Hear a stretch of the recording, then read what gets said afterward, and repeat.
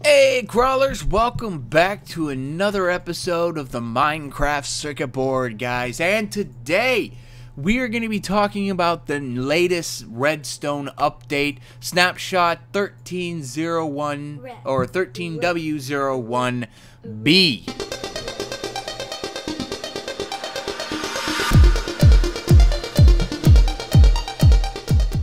Alright guys, here we are.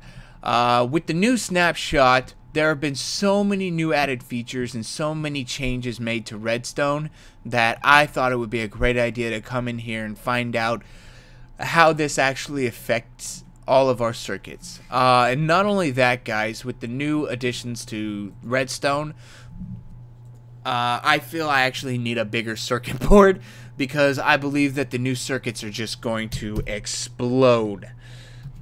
Of course, you know, it had to start raining. So yes, let's go ahead and get started with T flip-flops. T flip-flops have to do with pistons, and pistons are supposed to be quote-unquote more stable. So far, they look to be a little bit more like the 1.2.5 pistons, but let's go ahead and take a look at them. You can see here that our standard ones are working. This is the same thing, just inverted. Same one here. This is my design that is just a vertical ascension.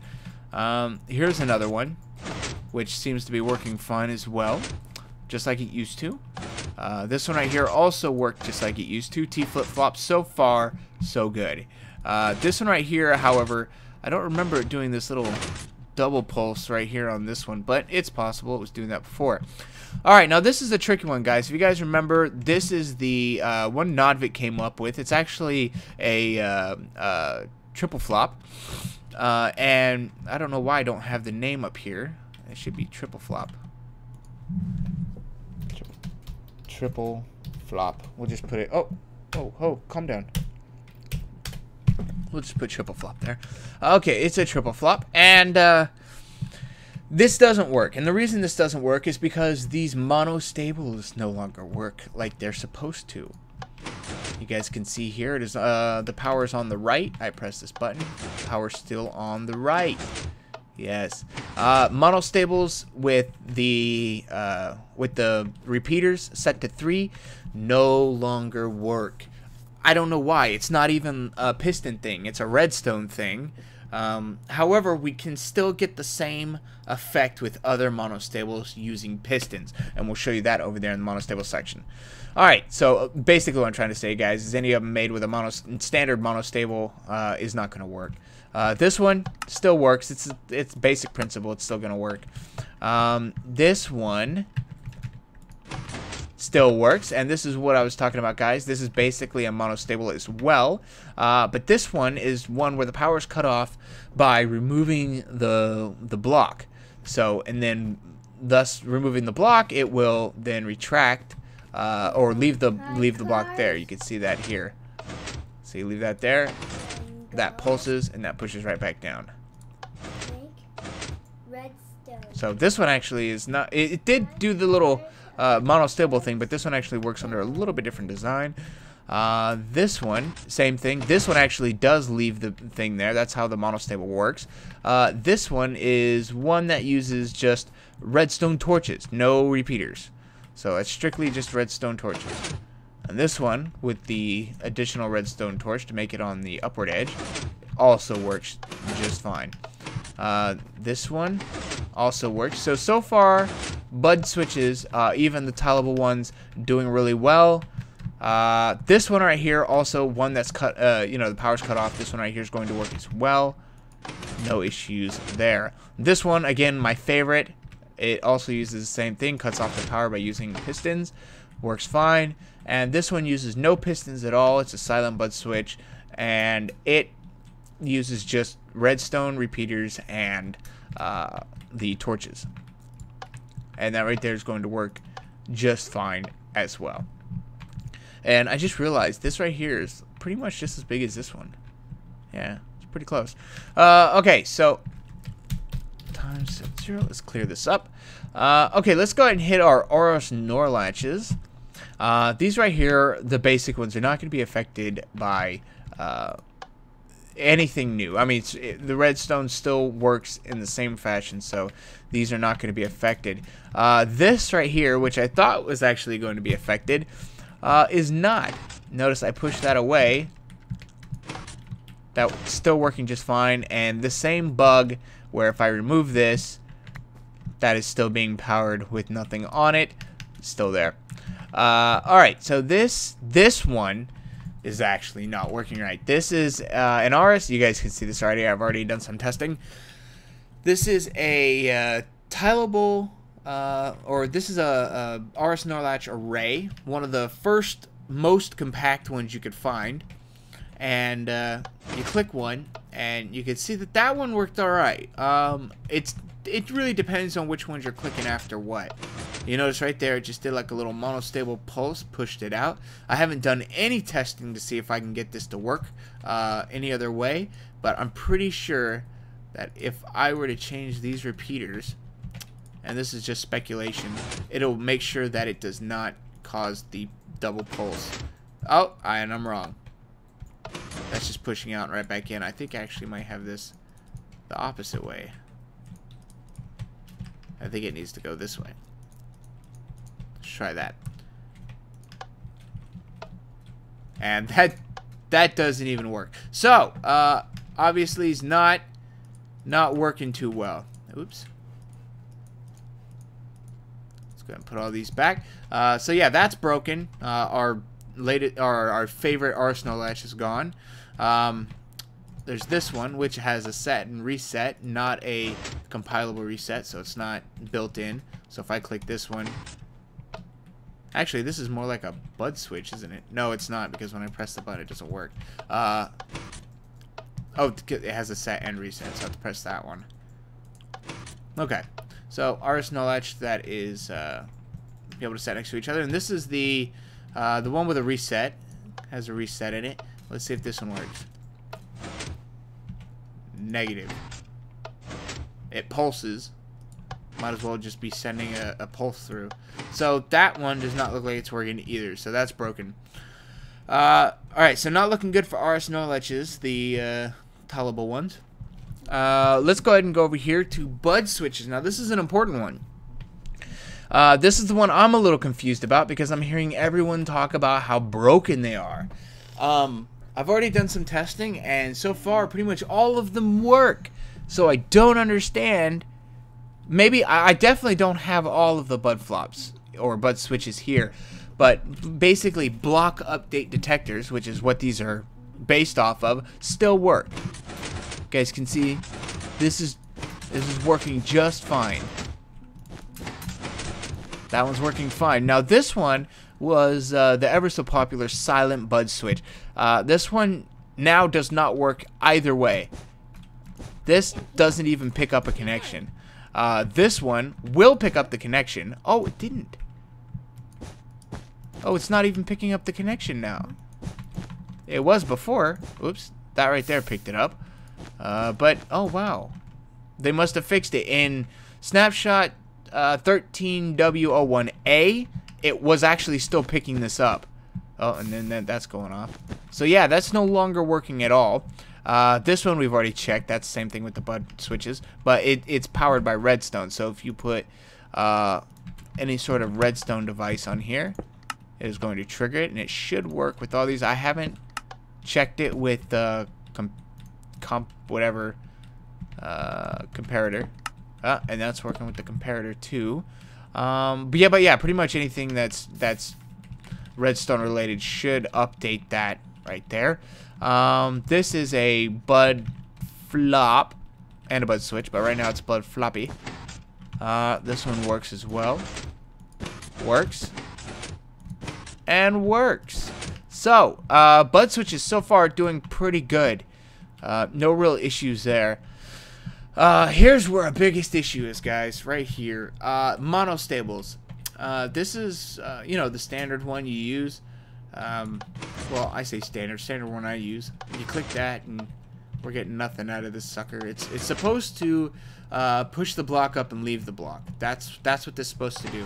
If we put this to 1, nothing's going to happen. 2, nothing's going to happen. 3, it does that. It's 3, it's supposed to pull it up and leave it. 4 just gives it another pulse. This one, same design, just rearranged differently. This one's different. This one is the ones where the pistons are actually cutting off the power. These ones still work. And obviously that one is by the downward edge. This one by the upward edge, and this one by the upward edge. And all of these, all the ones that are getting cut off by pistons seem to be working just fine. You can see if that one's working. This one's not going to work. It's basically a redesign, just a flat version of the ones in front. So that sucker's not going to work. This one, same thing, not going to work. And this is the... Sorry, guys. Still getting over being sick. Yeah, this one's not updating. So that was just random that I hit it. Yeah, this is really isn't showing anything. These should be running fine. These are the clocks. Still seem to be doing alright. These are 5 clocks. Again, redstone shouldn't be affecting that at all. 5 clocks. 5 clocks are looking good. This one is the Infinity Expandable Multi-Output one. I call it the EMO. No, I'm just kidding. Actually, that'd be funny. Expandable Multi-Output, the EMO circuit. That would... That's funny. But yeah, anyways, that's working alright too. These are your standard clocks. The redstone should not be affected by this. Now this one is a clock using the piston. Now this right here is going to work just fine. Okay, but when you move this into the realm of rapid pulse generators, which is this is the same version as that, we go and click this sucker. Okay, basically it's the same thing as that one, except the pulse is basically just infinite. Its timing is without delay. That's basically what I'm trying to say. So technically, this sucker, when I pull it back, it should pulse rapidly, but it's not. It just shoots it right back out. You can see that there. Now, to make this rapid, not a comparator. God damn it. There. Use that, and freaking weather. It's been raining. The new updates are crap, man. It just rains constantly. Oh, horrible.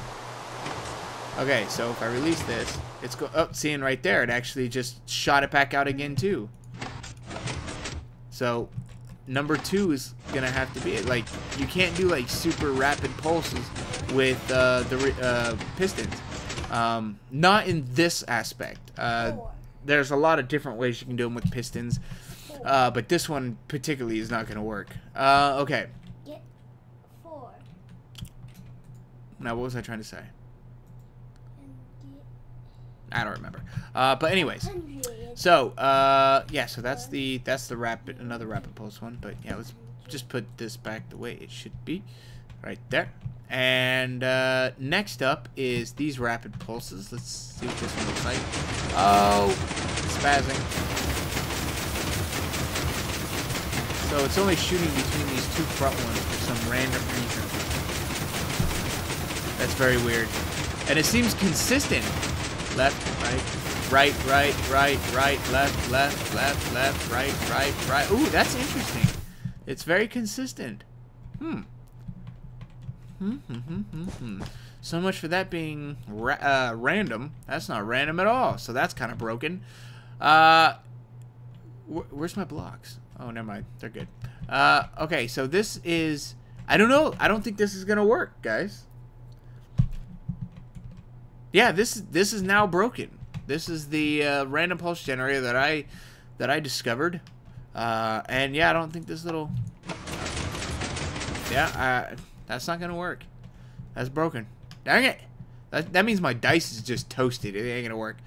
Pulse limiters and extenders.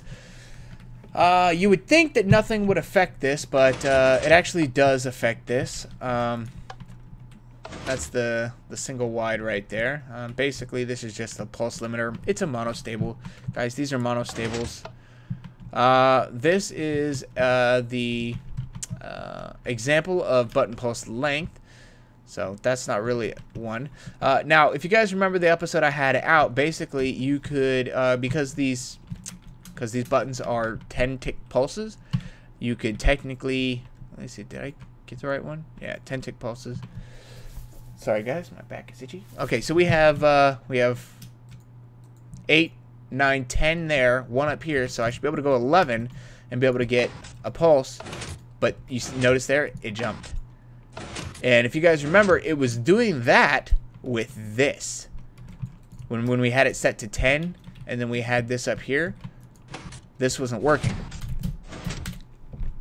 That was bad.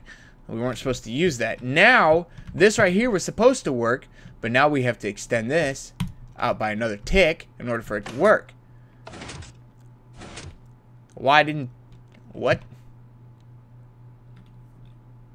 That... Hold on. I'm shortening it. Oh, my bad. Sorry, guys. Shorten it by a tick. So instead of 11, it's supposed to be 10 ticks. Yeah, there we go. Yeah, there you go. So now it's 10, and then this one right here reduces it. So it's like we can't make a 20 tick pulse. We can only make a 19 tick pulse out of that, which is stupid. And then this one right here should work like this. Is 16. So these are 15 tick pulses. So right here, this should work with that, but negative. So we have to shorten that one as well. So that's now a 29 tick pulse instead of a 30 tick pulse, which is what we should have been able to have. So this right here is actually going to be what you're going to want to use, since we're already reduced to that anyways. So, yep. Anyways, that's the same thing. And this right here, I don't know. This should still work. Yep.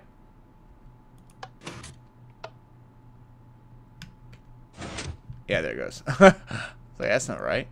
Okay. What's next? Basic circuits should still be working. These should still be working.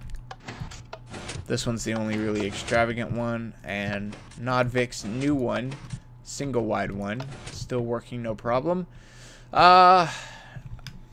Let's move on over here. This is the SA equals O circuit, and these are also working fine.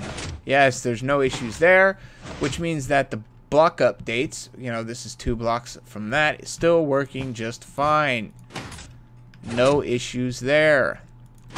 Again, this one's on a T flip-flop, which the T flip-flop is still working. Oop, my bad. And if I lock this up, then none of these will work. You guys don't remember that. My array here, I was really worried that this wasn't going to work. But nope, this is working out just fine. Oh, god dang it, I keep falling off of these. Yep, these are working fine, and the reset works fine. Okay, so for the most part, guys, a few of the things are broken. In my opinion, nothing like extremely important is broken. So I don't feel that Mojang has been messing with the redstone to the point where it's going to break most of our builds. If anything, I think that with all the new stuff, it's going to compensate for anything we've lost in our recent builds.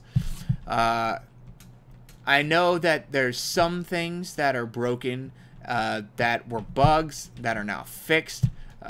Certain things that work along with block updates. Along with that lines, if you guys watch Cube Hamster's video, he kind of goes through some of the stuff that's no longer working.